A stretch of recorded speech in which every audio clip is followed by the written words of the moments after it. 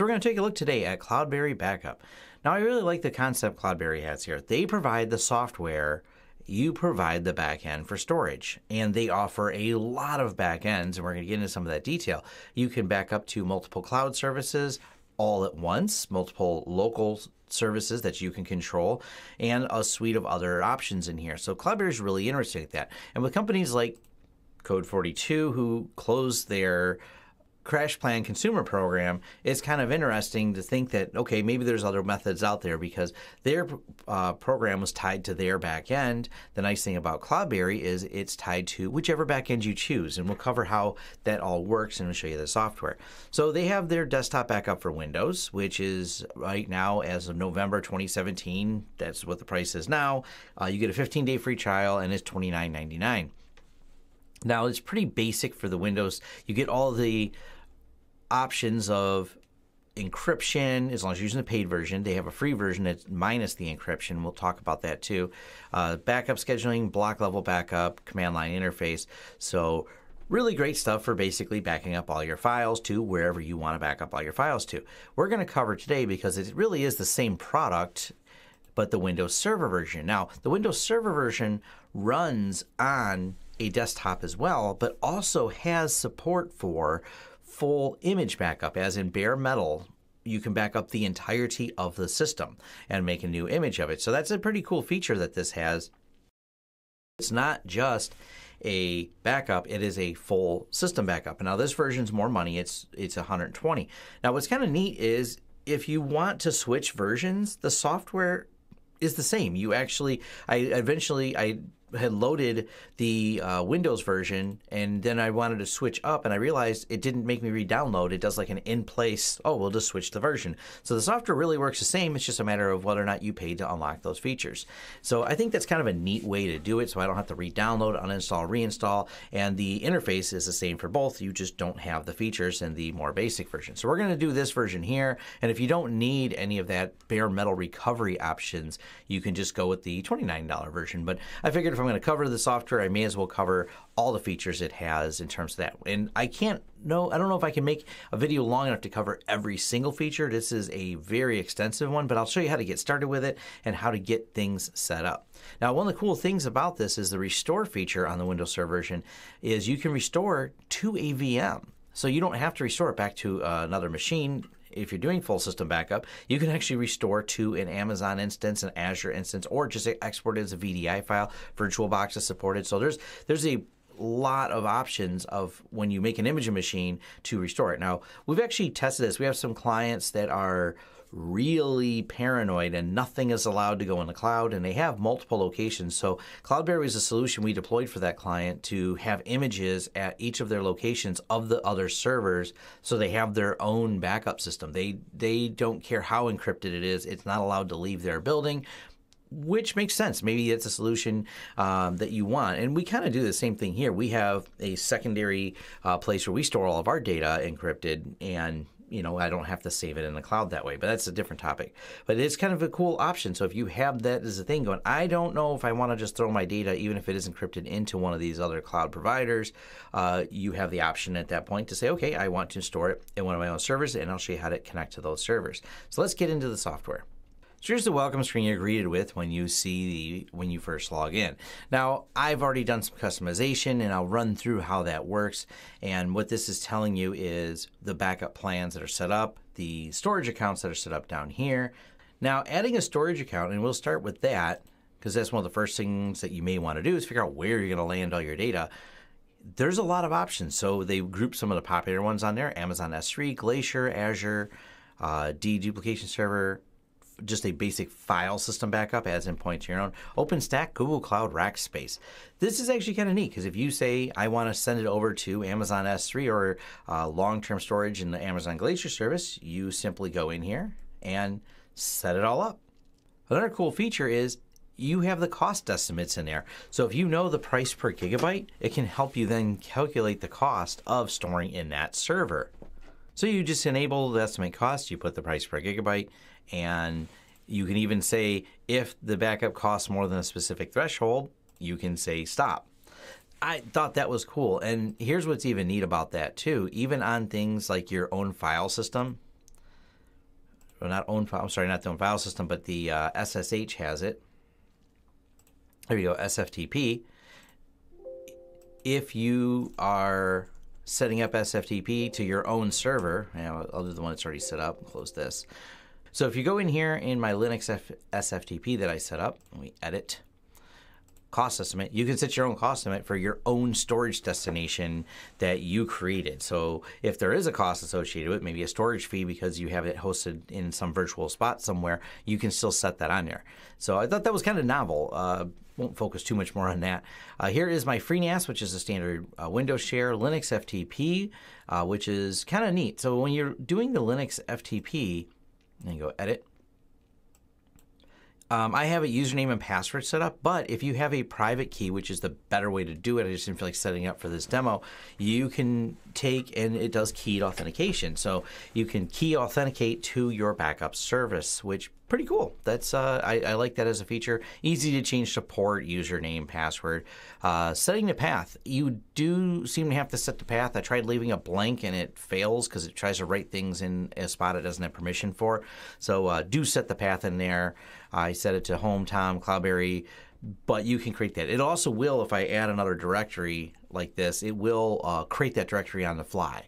So as long as it has permissions to write there, it can do that. So that's kind of cool. It will do consistency checks. So you can actually do a consistency check on making sure that the data is consistent, that there isn't something that happened on the other end of the backup. Now this applies to everything. You can do a consistency check. I have it set up to go to a Google Drive account. I have it set up to SVP and FreeNAS, and I went ahead and ran the consistency checks, and you can see that here and here and here. And it'll let you know it's consistent. You can even schedule regular consistency checks. Now, this is what's kind of cool about CloudBerry is I have 3 different storage accounts. There's plenty of room to add more.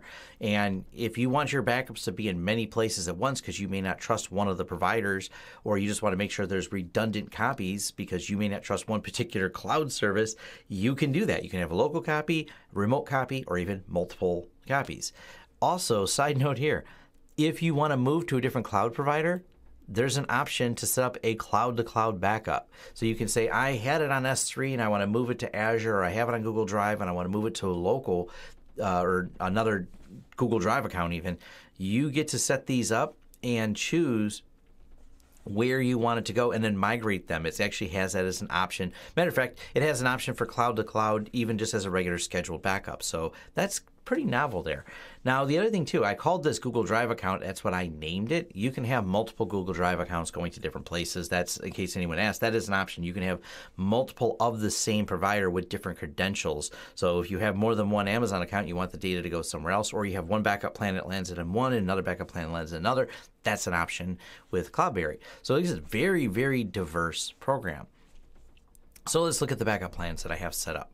So this is the entire system image backup. Now, any backup you do, you start with either a file backup over here or an image-based backup, and it's running you through the wizard.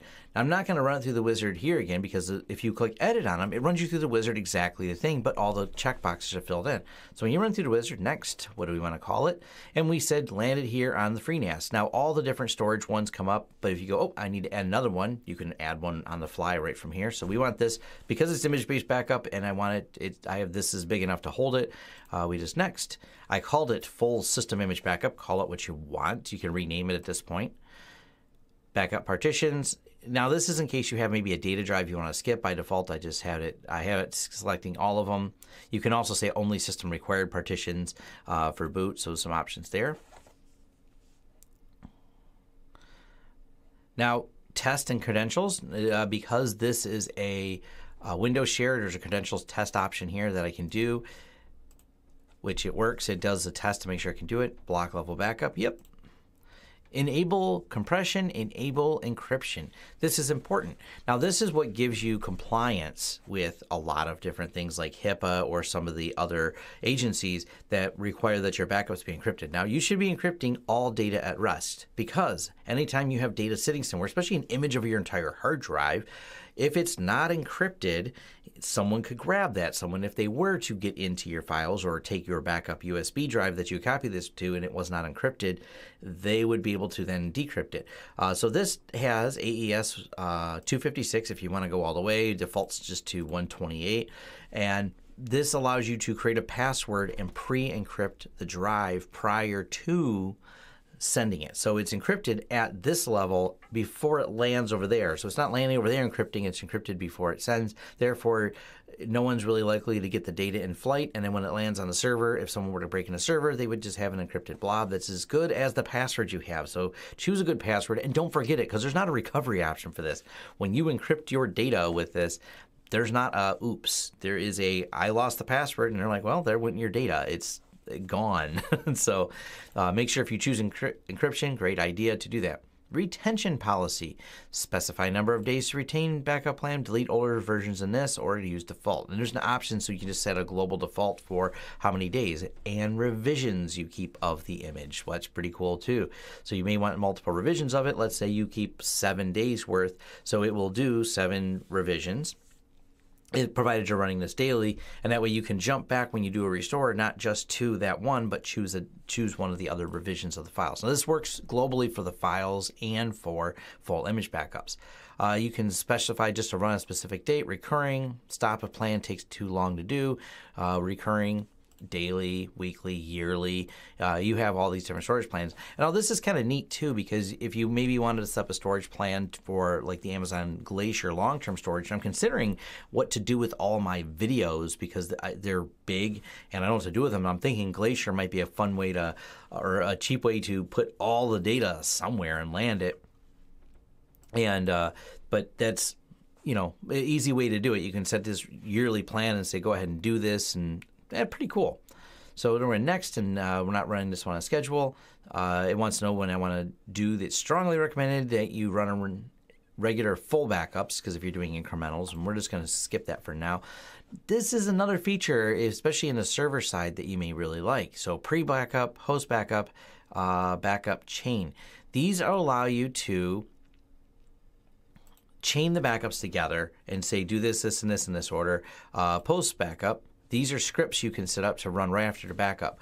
So maybe you want to shut down a database or change a function pre-backup, and then post-backup start that database back up. These are options you have in here. This is a pretty cool feature, I think, because you don't just want the backup to run, because then you sometimes have to write a script that does something else before the backup runs because there's something that has to occur. You can just put these scripts right in here and it'll run them. I want to receive email notifications in all cases, or just if a backup fails. I like this too because you can put the email address, the username in. You can use their SMTP server, so that's pretty handy. It comes from their CloudBerry Labs. You can specify your own and put your own if you have an internal server. Not everybody does, and this is kind of convenient. It seems I haven't seen any of these go to spam when I've received emails from when we set this up for clients or when I've done my testing. So that's novel. You can also say add entries to Windows event logs. So if you're monitoring your event logs, it will put that information and data in there. Gives you a summary of all the options you set. Hit next and finish. Simple as that. It's just like the wizard, but because I chose some of these options already, it went ahead and did that. Now let's look at file-based backups, and we'll do this here. And so this one goes to Linux FTP. I called it backup my documents, save plan configuration to the backup storage. Now, one of the things about that checkbox is the backup storage, when you reload CloudBerry and you point it here, it understands how things were saved and kind of works in reverse. The backup storage plan is a reverse of the plan I set here. So it's going, okay, this is the storage plan. So if this computer crashes, I need to restore it. When CloudBerry connects to the same credentials I put in, it understands what the settings were for this backup when it was run. So kind of nice that it saves that as part of the data. Now, in the file mode, we have a few different options. Advanced mode, encryption, support multiple file versions, block level backup. Downside is, here's the plus and minus, you can't access the files with other client tools. So the backup it creates can only be accessed by CloudBerry.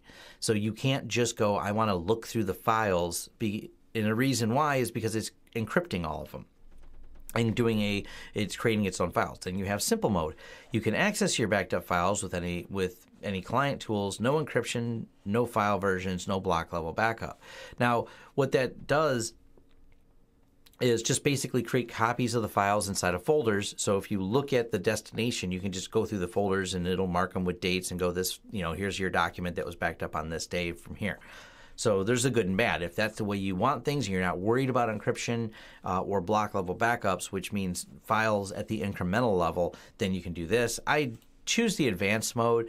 I want encryption almost I can't really think of many times I ever want to back up something to any destination that's not encrypted. That's my habit, especially the critical nature of the documents and things that we back up, data for customers. We pretty much always want the destination to be encrypted, even if it's secured, even if it's my own USB drive that's in my pocket.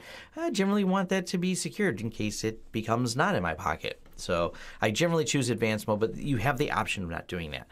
It does use volume shadow copy service in Windows. And what that means is if a file's locked, there's a volume shadow copy of that file. So you can get the copy of the file minus the active changes that are going on because they haven't been saved, but you can still back up files that are locked.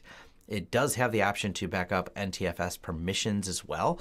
Really handy if you're in a server environment. So if you have to restore something because someone oops something, which happens a lot, it'll restore the permissions related to that file on the restore because you chose to back up the NTFS permissions. Then to specify the files, which standard, little pull-down check boxes. They're gray because I didn't select everything, but fully checked because I wanted to back up the entire documents directory. And if you want another one, just check it and away we go. Now, this is also kind of neat. You can you say just back up everything is the default, which is good. Back up files of these types. So you can create different scenarios. Do not back up files of these types. So you can invert that option. And it has little things here. It tells you like how to wildcard it and things like that. Do back up the empty folders, but skip this folder. Backup files modified so many days ago. So you can get fine grain in here, or even say do not back up files larger than whatever size. So I like this feature because this sometimes is a problem with certain files. You're like, I never want to back these files up that are in this directory, and it lets you wildcard those ones out.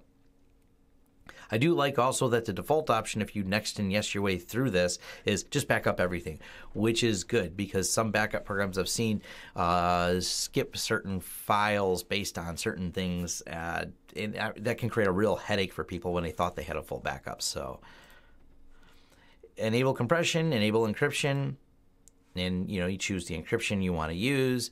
And this is kind of nice. Encrypt the file names.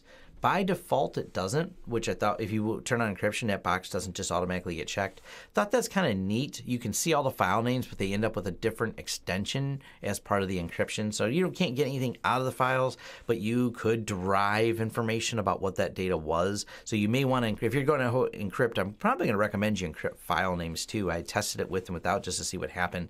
And if you don't encrypt the file names, to say you can start deriving data going, oh, I know what these files are. They're called, Financials 2017. So you know the name. Even though you would know the content, you would have some clue as to what this backup contained. Encrypting the file names means it's all gibberish and no one can grab anything out of it. Once again, here's our option for retention, and you can click the options button and set global defaults for policy, or specify for this particular backup plan how many days you want to keep the backups, or how many revisions, or delete files that have been deleted locally. This is actually another option. So if a file gets deleted, you may want to keep several versions of it on there going, I don't know if they wanted to delete it. I'm going to remove it from the backup and give people a few days of keeping it in the backup before I actually purge it out. So once again, that fine-grained control is there. We had this one set to recurring. Hit edit schedule. We just said daily at 3 a.m. Schedule full backup. Pre-backup, same options come up at the file system level as with the system image one of pre and post backup plans. Next, I want to be notified. Same exact menu again, and away we go. And to run the backups, I kind of like the way too, if you have a bunch of backup plans, you can collapse this. To run the backups, you can simply just do this, or even this right here. And it's the same thing. I'll just jump in here real quick. If you're backing up to a different storage location like Google Drive, it's the same thing. We just choose this and everything else is the same. And then we just click run. I'll click run on this one.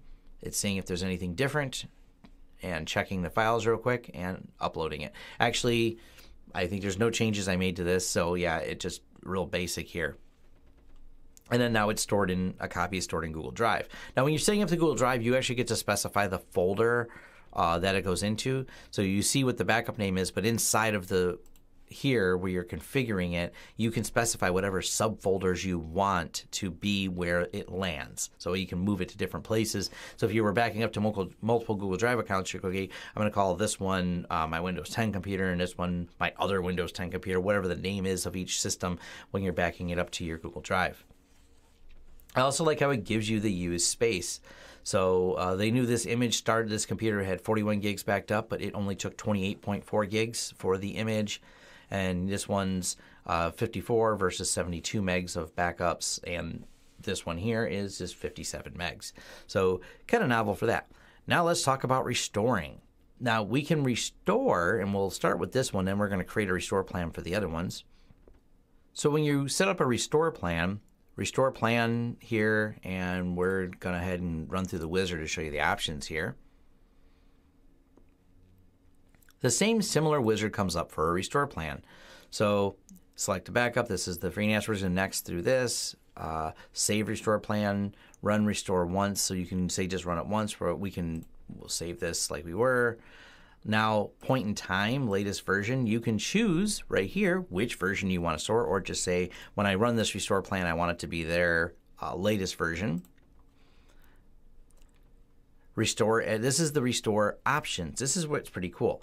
Restore physical disk, restore virtual disk, and then choose your option. So we've got VirtualBox, and not just the option. You want a virtual dynamic disk, a fixed disk, so you get the specifics, fixed or dynamic disk, just a raw one, raw parse, raw as a tar GZ image, so that's kind of novel too.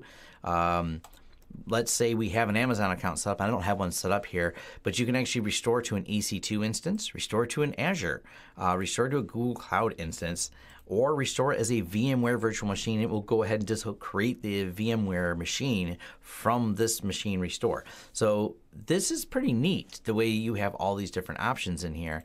And we'll say restore as a virtual disk, and we happen to have VirtualBox. So we'll do, choose dynamic if we want. Next. Which ones do you want to restore? We'll just say everything. Where do you want to put it? And I could say save this to desktop, and it sets the destination disk capacity and details. Next. Test the service. Yeah, we want to. Decrypt. We put the password in because we know it's encrypted. So decrypt it too, because we had encryption set there. Now, it's kind of weird. Maybe you want a machine. This is where it gets kind of cool, because they have a scheduler for the restore. Maybe you want to keep an image of this machine and keep imaging it back up to an EC2 instance or a VMware instance. That becomes a really neat feature, because then you can take the software and say, run the backup plan on this, and then later on run the restore plan. So there's a, as they refer to, a warm copy in the cloud. And what that allows you to do is, if this machine dies, you're like, oh, hit the warm copy over here because it was imaged this many hours ago. So you don't have to go through a restore process to restore it. You're actually keeping this. This has become a strategy that I've seen and talked to a few of my friends in the corporate levels of IT that they're using, is just keeping warm servers that they image, and they're ready to go in case something goes wrong, which is kind of nice. So you're, keeping a whole duplication of things on there, and you can do it even with your one individual server or Windows 10 box. And CloudBerry actually has this as an option, which I think is kind of cool. So you can schedule your restore processes. So this is really slick to how all this works. And your same menus: receive notifications for email, give me a summary. And if I check the box, it'll run now. I don't really want to run that backup right now. So if we want to do a file-based restore, we just run the wizard here. Click the restore wizard, and let's restore something from our Google Drive account. We're just going to run it once. Latest version, point in time, same things come up, or you can get, let's say, only show me files modify between these dates, or just manually select things. We'll say right here. And then we go through and choose all the restore.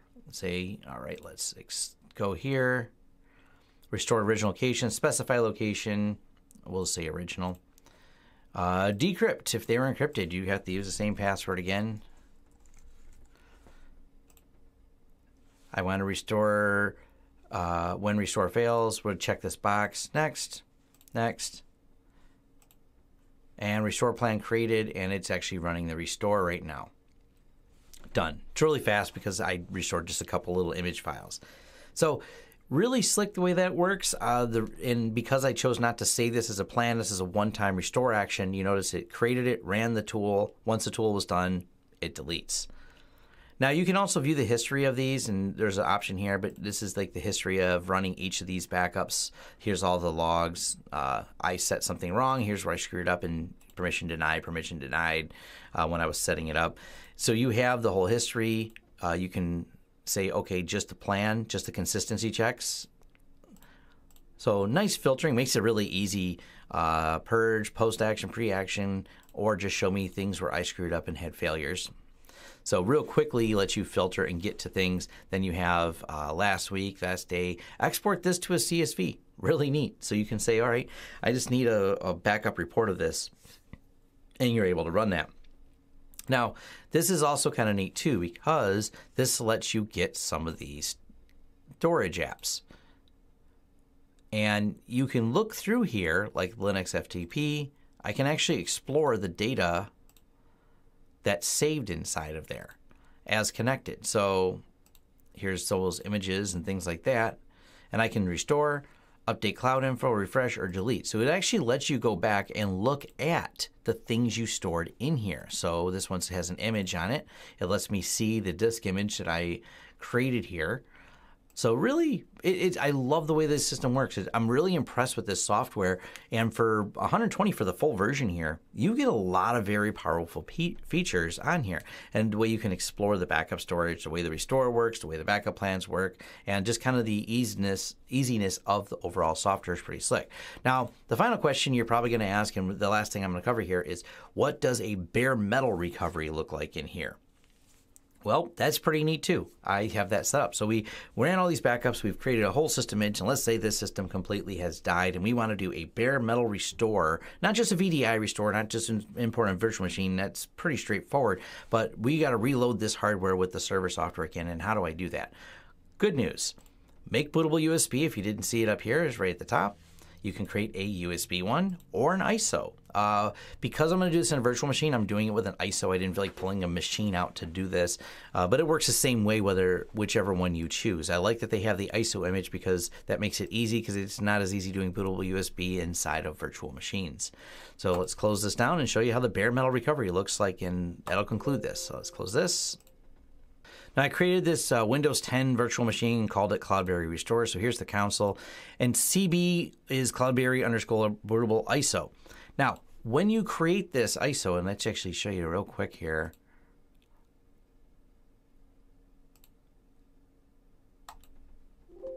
When you're creating this, a couple things are on here. So we created an ISO image. We said where we want to put it.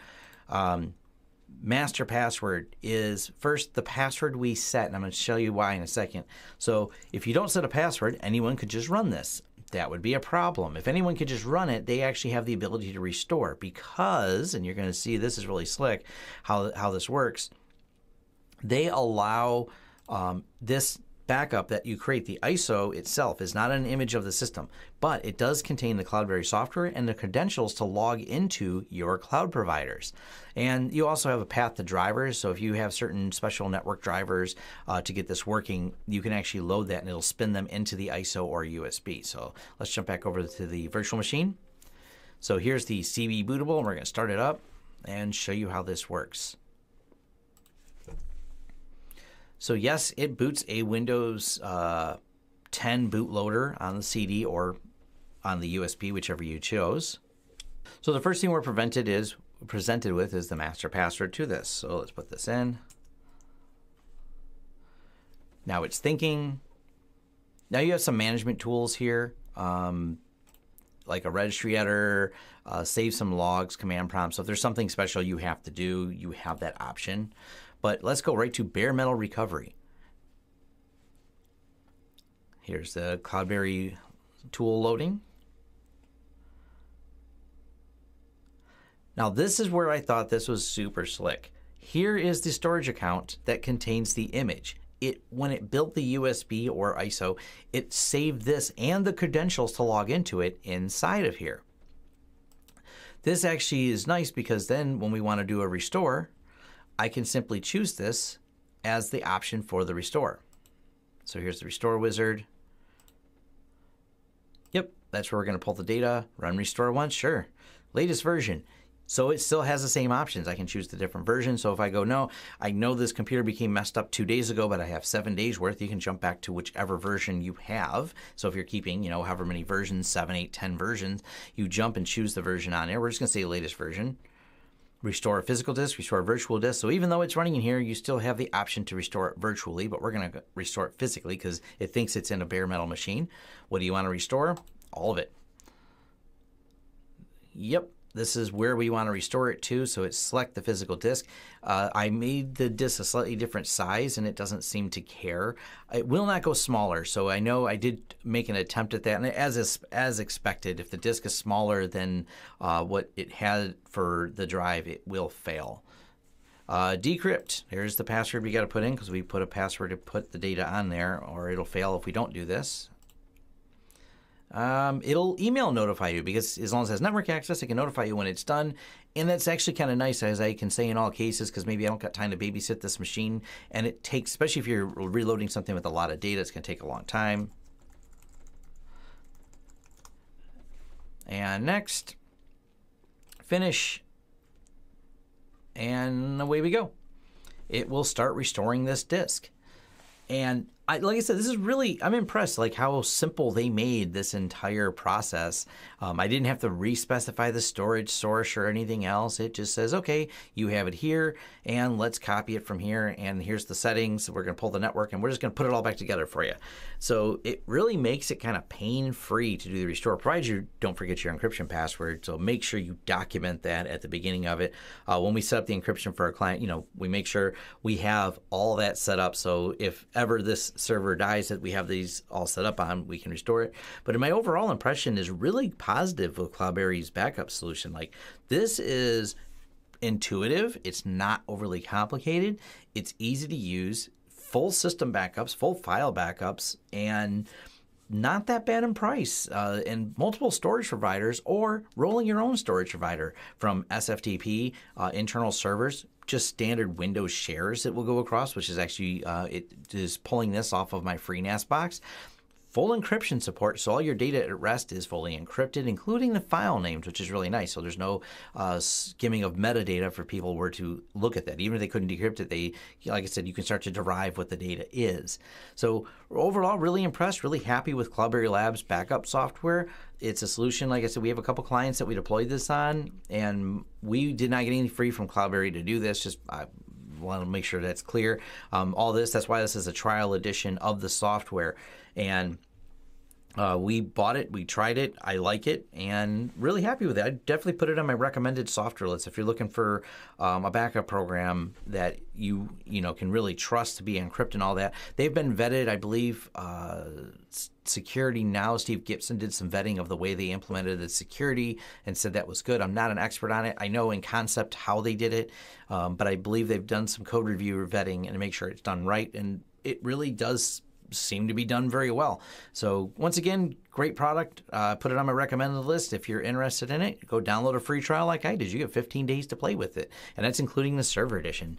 So if you like the content here, like and subscribe. If you have some other experiences with CloudBerry, or if I overlook something, let me know. At some point, they offer a whole nother version that's made for IT companies to manage groups of these, and I may do a review of that edition later. Because I wasn't going to, but then after I was so impressed with the way this software worked, I have an interest in that. And I know a few people that are using it told me they're really happy with it because it kind of keeps you in control because they let you choose all these different providers, or you yourself can be your own storage provider, which is actually kind of a neat concept because storage is cheap if you want to store things in-house for your clients. So once again, if you like the content here, like and subscribe, and give CloudBerry a thumbs up. Thanks.